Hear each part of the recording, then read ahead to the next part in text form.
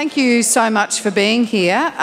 We've arrived at a topic that's one of those ones. It's like when you're driving through the desert and you see something in the distance, and when you get really close, you think, is it really there or not? We talk in Australia a lot about inequality.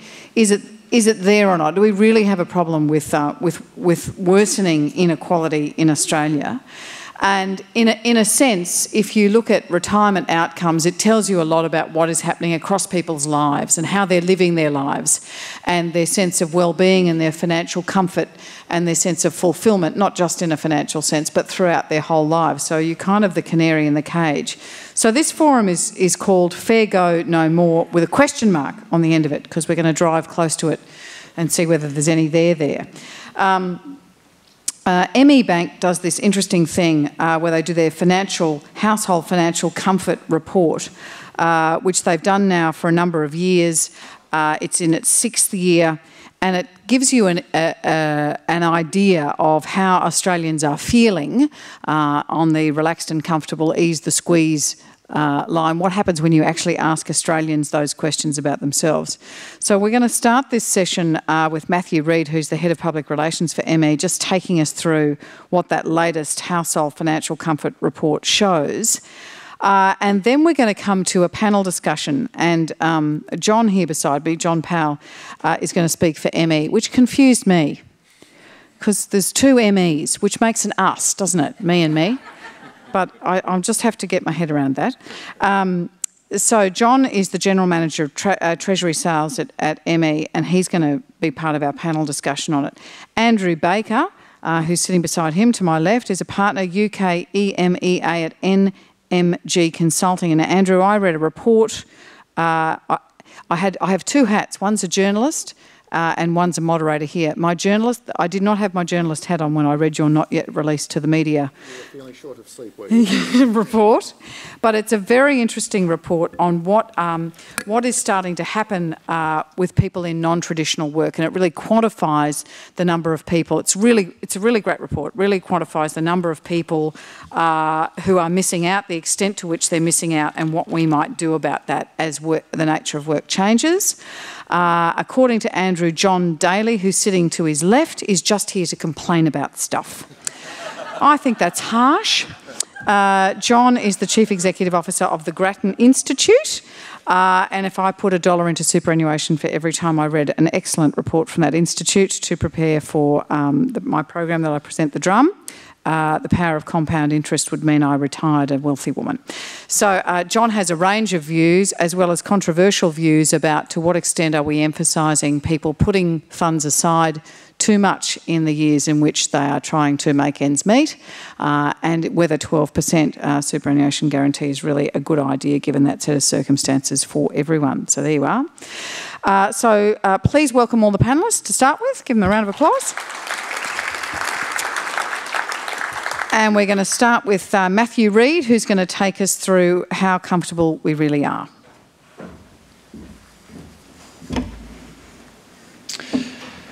So Australia has had 26 years of uninterrupted economic growth. And over that time, households have accumulated record wealth. I think recently the figure reached $10 trillion. Incomes have continued to grow, although in recent times they've slowed down quite a bit. It still feels like the lucky country. So you might expect household finances to be in excellent shape. Well, as I'm about to present to you, that's not how a lot of households are actually feeling. So good morning, my name's Matthew Reid. I'm head of external affairs now. My title has slightly changed. That's okay. EMEA was set up 26 years ago to help all Australians get ahead. So it made sense that 7 years ago we decided we'd set up a survey to try and understand perhaps where some households are falling behind. So we set up the Household Financial Comfort Report. And as Ellen said, this is a survey we do every 6 months. We've done 13 of them now since 2011. And it's a survey of 1,500 households, which are a representative sample across Australia. One of the perhaps most important things about the survey, though, is that it asks people to rate how they feel about the finances in their household. So whilst this is a subjective measure, it also asks people to think about their finances as a whole and in context, and we believe that in asking it that way, you get a very meaningful measure of how people are really doing. So as a backdrop for today's panel discussion, I'm just going to take you through 4 insights that we've consistently seen over the last 7 years of doing the survey. Insight number 1, as I've alluded to in the opening statement, households on average aren't doing as well as you might have expected given the macro context. So I've got a chart on the screen, and before I get into the chart, I'll just quickly explain. There's going to be a few charts coming up, and they're all designed in the same way. On the vertical axis, there is a score from 0 to 10, and that is a measure of financial comfort out of 10. On the bottom, on the horizontal axis, is a time scale, and that's all the 13 surveys that we've done since 2011. Now, the chart you're looking at right now shows what we call the Household Financial Comfort Index. Now, this is an overall average, a score out of 10 across all Australian households that we derive from 11 different measures in the household. And as you can see, since we've been doing the survey in 2011, it hasn't really shifted much above 5 out of 10. It's currently sitting at about 5.44 out of 10. So I guess the point though is that this is an average. And when you dig under the surface, you see that a lot of households are doing well.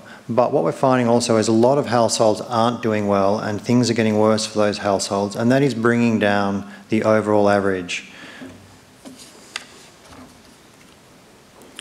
Second insight, which really follows on from the first, is when you dig under, as I said, you do find big gaps between different groups of people. Some having higher comfort and it's increasing, but you are seeing other groups with low financial comfort, and that financial comfort has been falling. So I'm going to show you 4 different charts that demonstrate that quite well, I think. The first way is breaking the data down by different households. So we have a number, I think we have about 7 to 8 households in the survey. Retirees consistently come out as being the most comfortable, financially comfortable group in the survey, about 6 out of 10. And if you look at self-funded retirees, they're at about 6.8 out of 10. And I think you can safely say that it's probably because many retirees, particularly self-funded, have benefited from those rising asset prices. They're most likely debt-free, they're cashed up, and they're enjoying their income streams in retirement.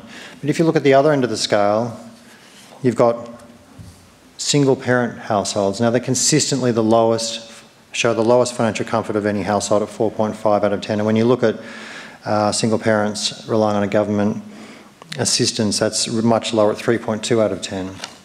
And then in between, we have all the other households at various different levels on slightly different trajectories. But the point being, very different levels of comfort for different households. Let's have a look at a different way of breaking down the data. This one's by income, and unsurprisingly, you'd see that high income earners over 200,000, they've got the highest financial comfort of all. And again, low income households, 40,000 or under, have very low financial comfort, and it's going sideways. And in between, we have all the other lower to middle income households, and they're in between in terms of comfort. But the main point here really is that of all those lines that you can now see on the chart, it's only the highest income households that have their financial comfort increasing over time. All the others are really going sideways.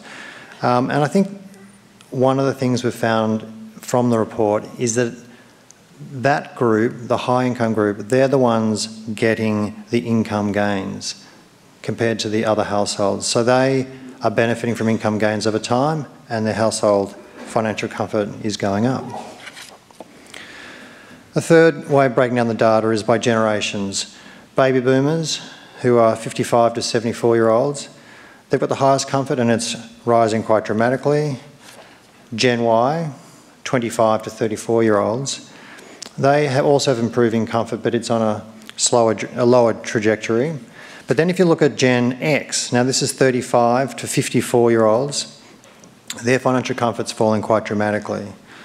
And I think you can probably say that Gen X in particular, more than other households, are dealing with debt.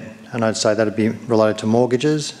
And as a consequence, they tend, and we find this in the survey, they tend to have lower or no cash savings, which means less ability to manage financial emergencies and much more vulnerability when it comes to unexpected job loss. So this generation of all the generations that we measure seem particularly vulnerable. And the final way of breaking up the data to see how different groups are faring in comparison is by home ownership profile. So we start here with owning your home outright. They're doing very well, up at about 6.5 out of 10. Then if we look at those mortgagees, they're also increasing financial comfort, but much lower, and that's because they're carrying debt, obviously. But look at renters.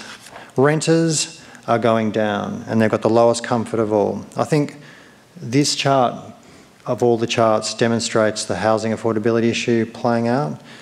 Homeowners who fully paid out their home loans, they're really enjoying that asset gain, value gain. Mortgagees also gaining, but they have the debt. Renters, I think, are feeling left behind. They've got no asset to rise in value, and often they're dealing with rising rents in inner city locations. So just to sum up those four charts, we see big variations in comfort, financial comfort between different groups. Some are doing well and improving, others not so well and falling.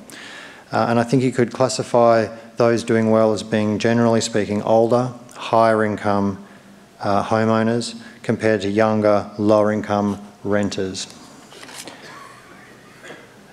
Okay, on to the third insight. This is around superannuation.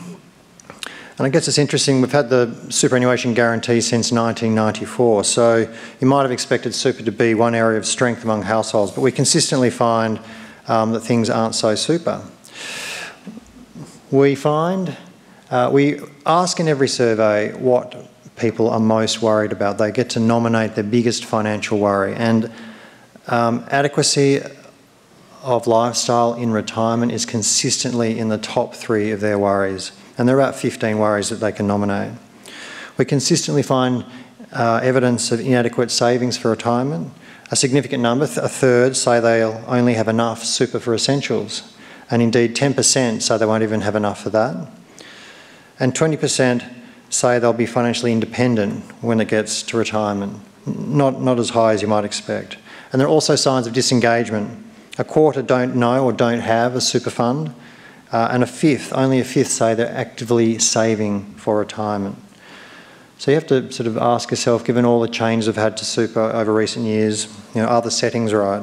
And the other point perhaps to make, and this perhaps could be discussed by the panel later, is given so much wealth is tied up in the property, do we need to consider unlocking the value of the home? And just another quick chart on superannuation that just demonstrates that it's consistently, people feel consistently low financial comfort around their superannuation.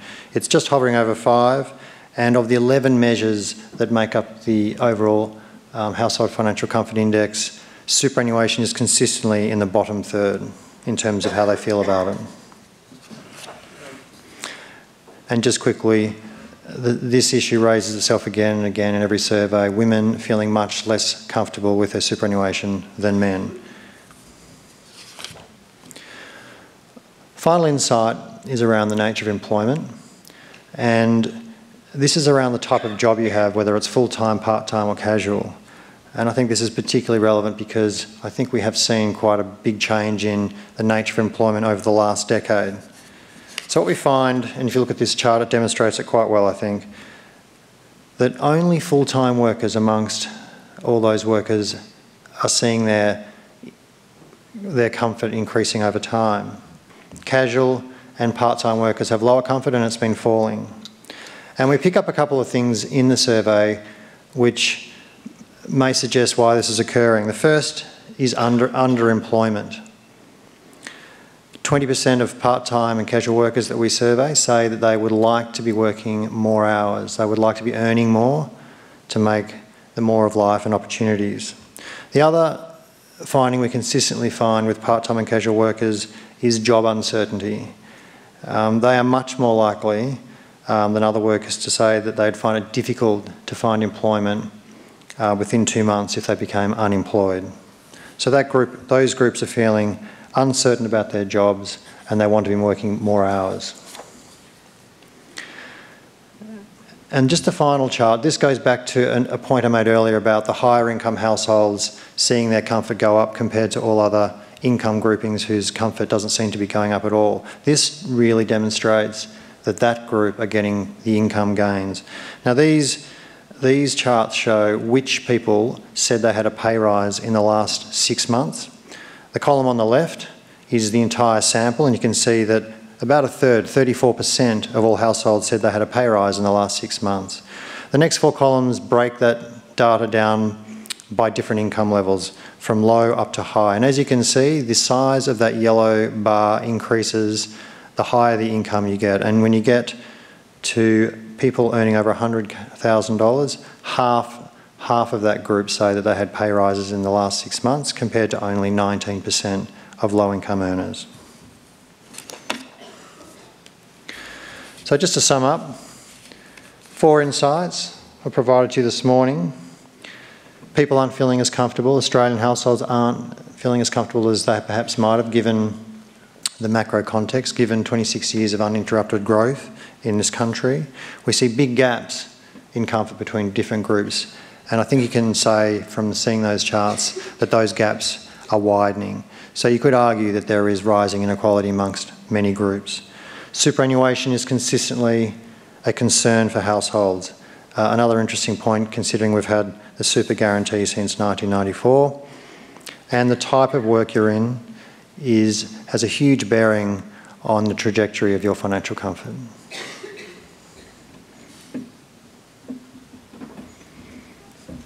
Thank you very much.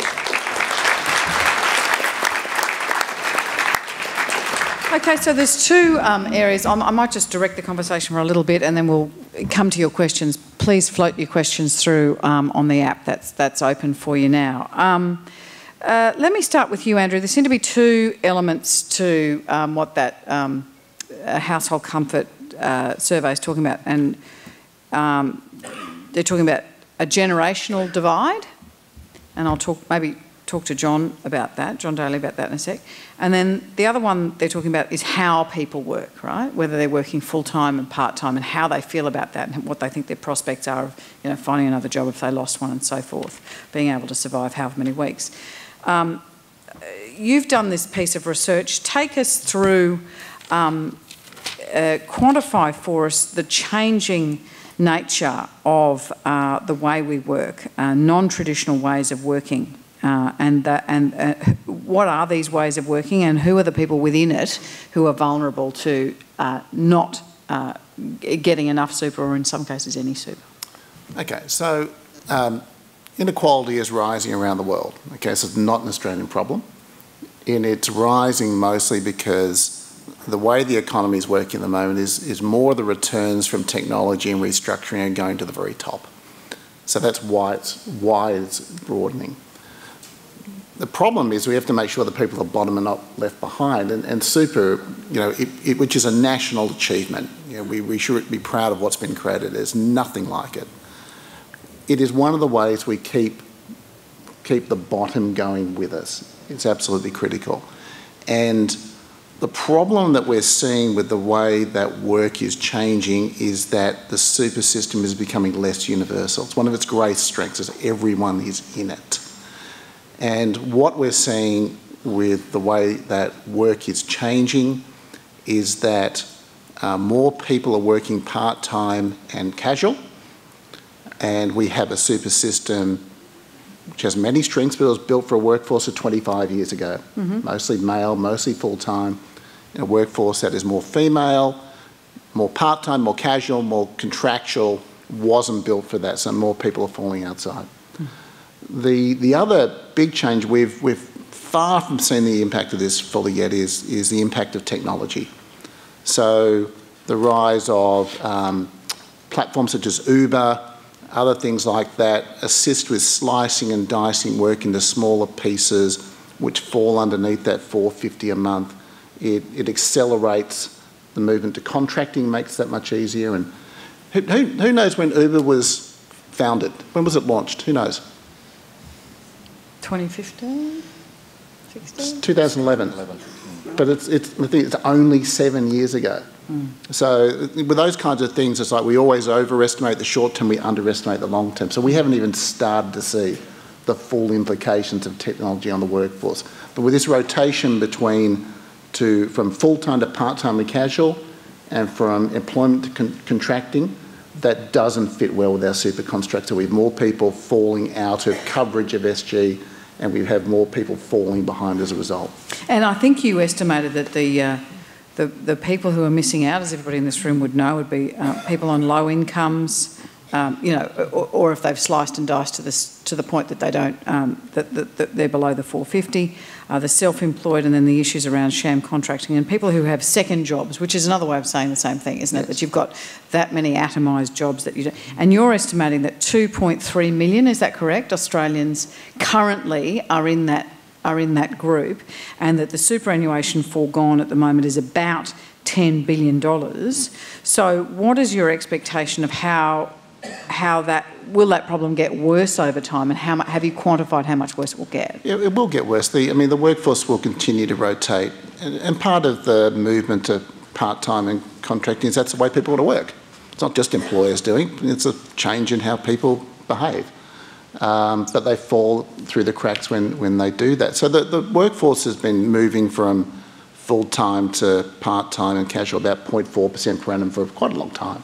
We think that will continue, maybe not quite as fast.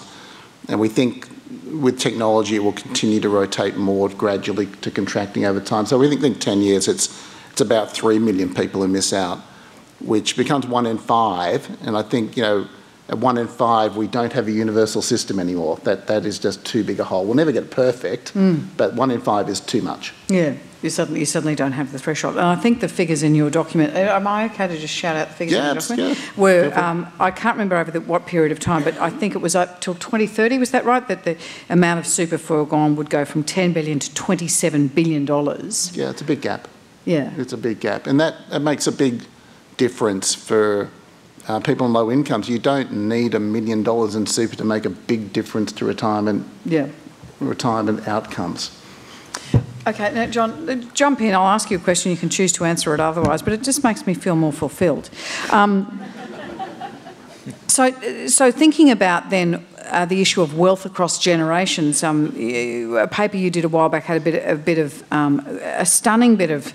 I mean, we all know the issue with housing affordability. We all know the issues with property. But when you quantify it, you were saying that over the 12 years to 2015, 2016, 65 to 74-year-olds would have increased their wealth by about $500,000. 45 to 54-year-olds by about $400,000. 35 to 44-year-olds, 120 grand. So very much that EMEA Bank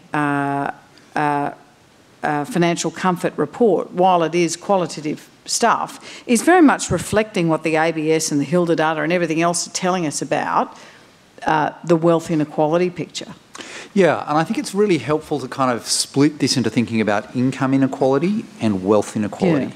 Because if we look at income inequality in Australia, over the last 15 years, it hasn't actually changed very much. So the top 20% has gone up a little bit faster than everyone else, and you're seeing that in the data that was presented a little earlier with those over 200,000, although bear in mind that's probably only about 3% of the households. That's gone up, but otherwise it's not too bad. It's pretty well spread.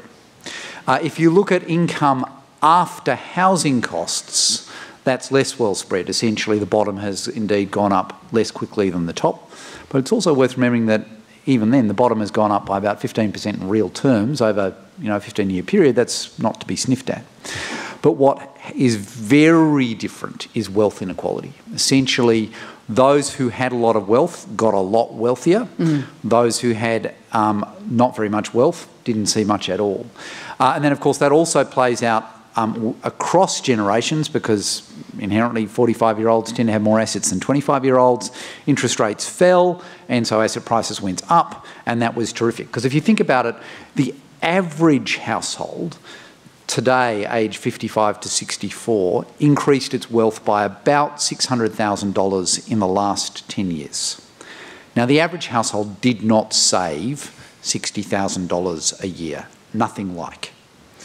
What happened was that they were in the right place at the right time. They had reasonably large super assets, they had reasonably large housing assets, and as interest rates fell, they made out like bandits. Yeah, so I mean, that's the ultimate, isn't it, in made out like bandits. The difference between income and wealth is that for a lot of Australians, their house earned more per year than they did. Yeah, and their super did too. Yeah, right. It's worth remembering. I mean, their super assets were quite large. In the scheme of things, it's about a third of their total wealth, a bit more than that. So yeah, it was a big free kick.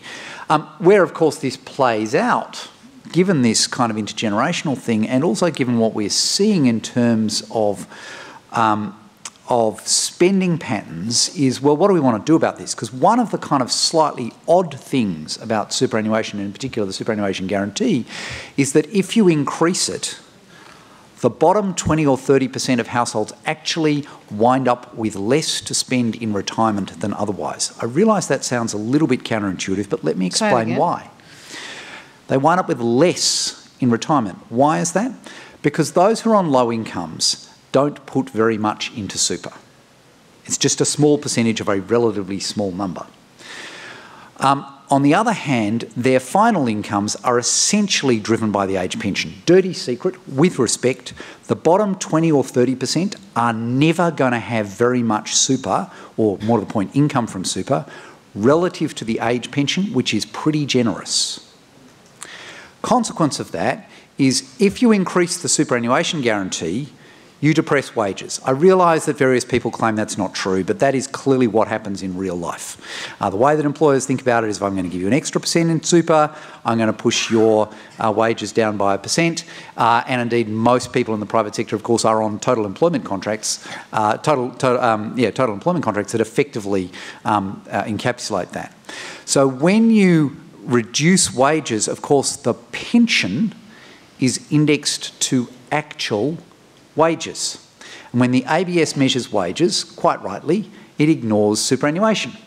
So if you increase the super guarantee, what happens is that wages grow by less than you would expect otherwise, and so the pension grows by less than you expect otherwise. So the consequence of pushing up the super guarantee is really good for the top 20% because we force them to save even more and they wind up with even more in retirement than they would otherwise.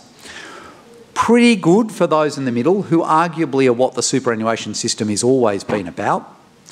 And for people in the bottom 20 or 30%, they essentially are either flat or going backwards, and that's in retirement. And of course, pre-retirement, we've asked them to have less money than they would otherwise. And of course, if you think about the data that's just been presented, they are the households under stress. I look at all of that data and go, so just remind me one more time why it is that we think that 65-year-olds are under so much financial stress that we need to tell all the 40-year-olds to save lots more. I look at the data and go, the only people who seem vaguely comfortable about their current financial situation, in which, of course, they didn't save as much as we are forcing people to save at the moment during their working life, they're the only ones who are happy about life. Okay. John Powell, if I can turn to you. In essence, when you're looking at retirement incomes, what you're trying to do is work out for the next cohort of Australians who are going to retire, how do you bridge that gap between wealth and income, and particularly in retirement incomes? What are your sorts of ideas for helping retirees to maybe tap the equity of their homes, as Matthew was suggesting in his presentation, and helping to reduce that inequality between generations? Yeah, I think the work that we've been doing at EMEA, it's not ME anymore. Sorry. Yeah, so we've got to be on brand. There's some marketing people me, in the room. you and us. That's right. Is we realise the pillar that housing brings to dignity in retirement. So really we're looking through that lens of how do we get people into housing, and then hopefully they own a home and they get to retirement and they've built up substantial equity in their house. And as many people here will know, a lot of retirees are coming with very large balances in housing equity, but relatively low balances in their superannuation. So housing is critical to the outcome for Australian retirees, and it's natural that people who are paying off a mortgage feel stress, but I think that won't change. We'll see that our parents talked about it and our grandparents talked about it. So from our perspective, it's how do we get people in? We think that one of the things that may change over time is we always look at housing through a debt solution. Can it be an equity solution? Do you have to own all of your house? Does shared equity or those sorts of products lead to allowing people to get into home ownership, but you might not own all of your house? All of you in this room who have superannuation all own a fractional interest in property. It's commercial property. But for housing, it's binary. It's 100 or 0. So how do we get those renters who have demonstrated that they can make payments to own part of a house, and does that work for them? On the flip side, once people were now retired and they've got this large balance, is how do we convert that equity into an annuity stream?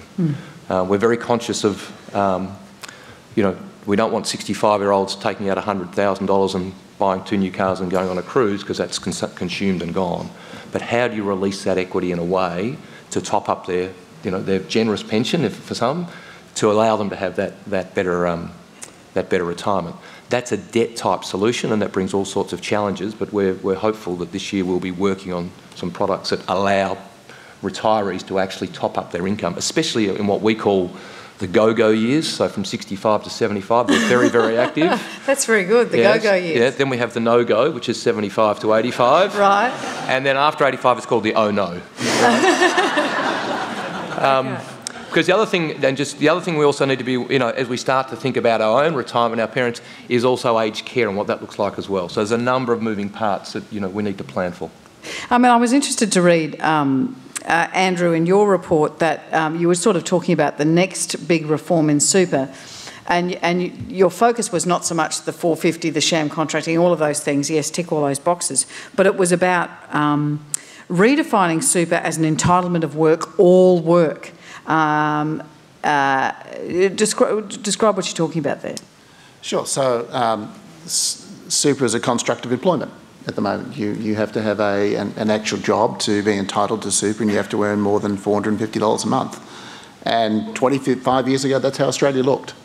But it doesn't look that way anymore. So you know, there's an increasing case that whether you're employed, whether you're on a contract, whether you're self-employed, we need to work out how to apply superannuation to that. So I think self-employment is another really important area. So there's 1.2 million self-employed Australians. We should encourage that, but they don't have to contribute to super. Only about 1/5 of them do. And the theory why they're exempt is that they're going to build this business and they're going to sell that, and that's going to fund retirement. That's what's going to happen, but it doesn't happen. So there are very generous CGT exemptions for selling a small business. We know there's only about 4,000 of those done a year. So it's a drop in the ocean. So the exemption of self-employment from super is not working. Too often the business doesn't work out, or it's not worth anything, and these people retire with very little. Although what we do see, Andrew, is that those people who are self-employed save a lot more outside of super than they do inside super. Now, that's very bad news for everyone in this room, but it's not necessarily a bad policy outcome. Yeah, they do save more, but it's not that much more. It's certainly not enough to compensate. And of course, it's highly skewed. I mean, it's an average, not a median, so it certainly doesn't fill the hole. Yeah, well, I mean, that's something we've actually studied in quite a lot of detail, and the distribution's actually pretty good. And the non-super assets outside of super are actually a big deal for an awful lot of households, and particularly for those who are self-employed. And it's not just a small fraction of them, it's a lot of them. Sure. Let's turn to some questions coming in from the floor. We have quite a few. Maybe firstly a question on the MeBank research. What caused the rise in comfort across all charts in December 2014? What did cause that? That's going to... Yes? Let's look at the chart. The rise that year, we suspect, was a sampling change. Right. I think the methodology behind DBM sampling slightly changed, and where that got corrected, so that is potentially an anomaly.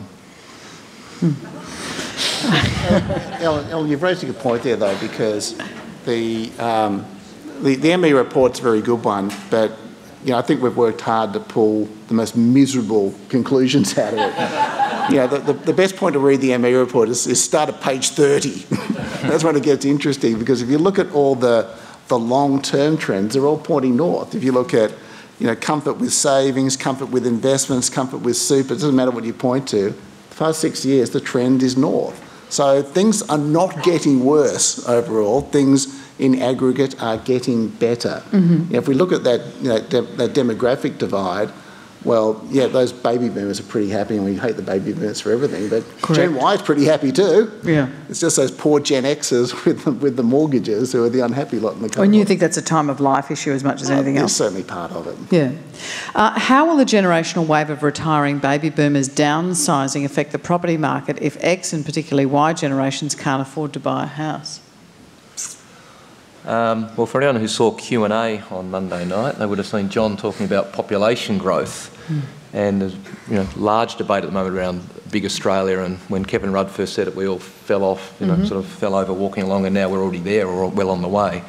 So I think it's all very good talking about the baby boomers maybe downsizing, but the population numbers are significantly underpinning housing in this country, and then there's the geographic overlay with Melbourne, Sydney, Brisbane and where the population's going.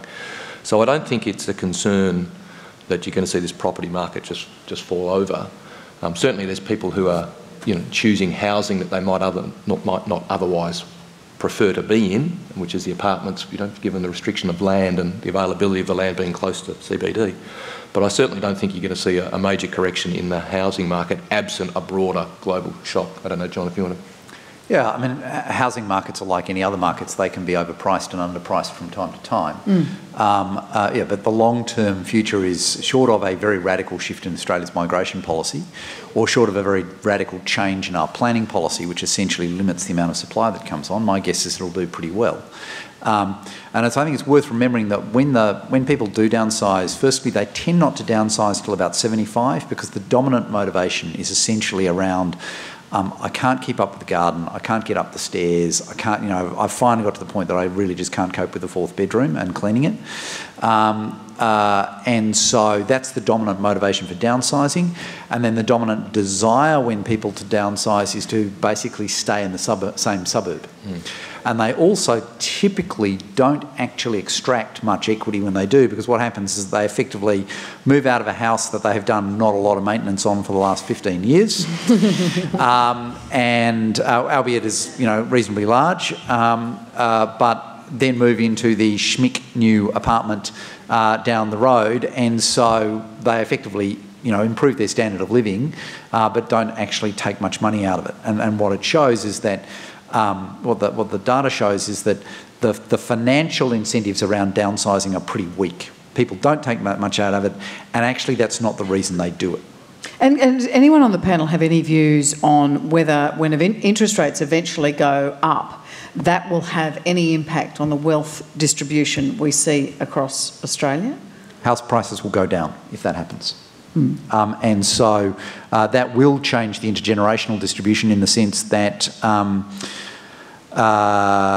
those who've got a lot more gross assets will go backwards relative to those with fewer assets. So it'll be it'll have the biggest effect on those with the most assets. So that's 70-year-olds, as we've said. Actually, they've done very nicely out of the last 20 years, so I'm not holding a candle for that.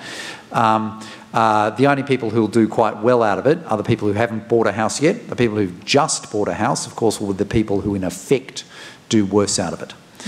So a 2 percentage point rise in interest rates from where we are today would be pretty catastrophic for most households that have just bought a house. And it'll certainly make it very difficult for them to make ends meet.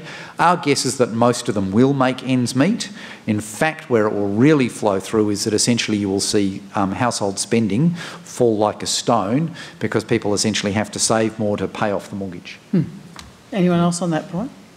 I would say that I'm not as pessimistic on that view, because I think if you look at where banks are assessing people's servicing capability, it's a lot higher than where it is.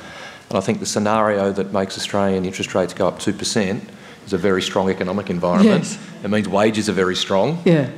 And so notwithstanding the Reserve Bank's current hope, I'd say, that's what Governor Lowe has, is that rates will go up, or wages will go up and will normalise.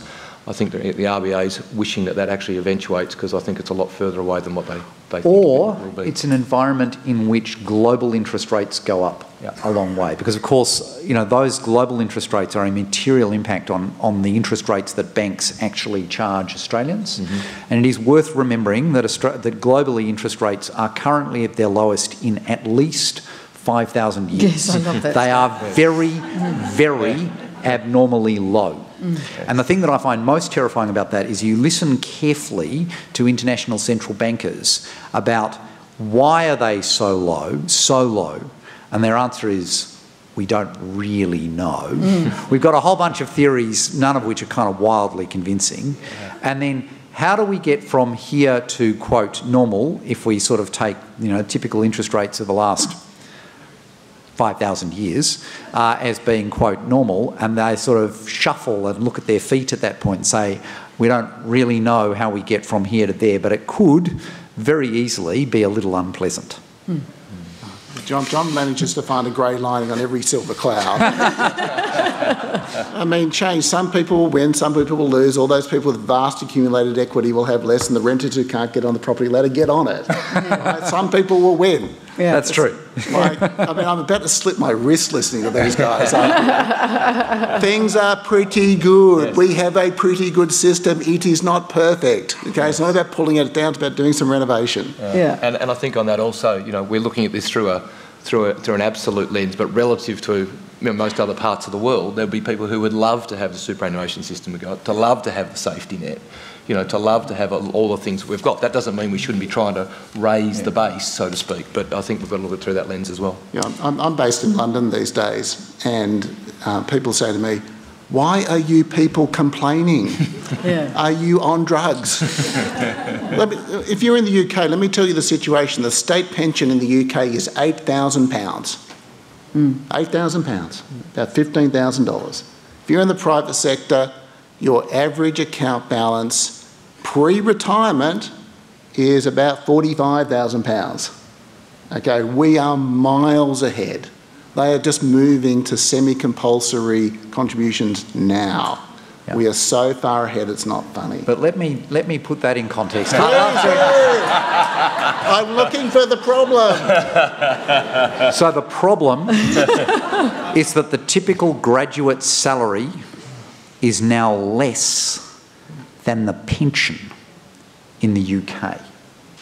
Oh, here we go. The next generation's going to do worse. They're not. Well, if you want to understand why UK politics has just become very volatile, that's it in a nutshell. That's the first time that has ever happened. Okay, so that may be true. However, do we really think humanity is going down the drain from this point? I mean, we'll all be ruined. And so, what are the best ideas, whether in terms of specific to superannuation? And there's something on the board here about any discussion on intergenerational gifting within super to kickstart younger low balance members. So any thoughts on policy changes within super, or more broadly, be that negative gearing or indeed depending on what Labor would choose to do if it was elected with the proceeds of winding back cash credits on dividend imputation. What are the ideas that start to reduce the inequality between people who work in different ways and through generations? It's called tax. That is kind of the idea. So one of the problems with inheritances is that certainly the studies that have been done around the world is that they are very, very wealth concentrating. Basically, people who inherit tend to be people who are already rich and already high income. The Australian data on inheritance is pretty wobbly. The only data source we have is Hilda. And that's because, of course, one of the virtues of a wealth tax is you get really good data on wealth, and the virtues of an inheritance tax is you get really good data on inheritance. We don't have either of those things, so we don't have particularly good data. But what we can see from inheritance is that so far, at least, Australia has followed the global patterns. People who are already high income are much more likely to get an inheritance, and if they do, it's much more likely to be a large inheritance. And of course, you're much more likely to get an inheritance if you are 65 than 35, because obviously when your average life expectancy is 85, you kind of tend to be 65 before your parents die. So that's one issue. If you're really serious about this, basically we've got to deal with the way that people over the age of 65 in Australia have opted out of the tax system. Series of gifties from from Peter Costello meant that people who are over 65 pay less tax on a given income than people who are younger. Why? Well, as Peter Costello said, as he introduced it, because they deserve it. So, you know, the percentage of over 65s paying tax has dropped from about 25% of households, of individuals, to about 14%.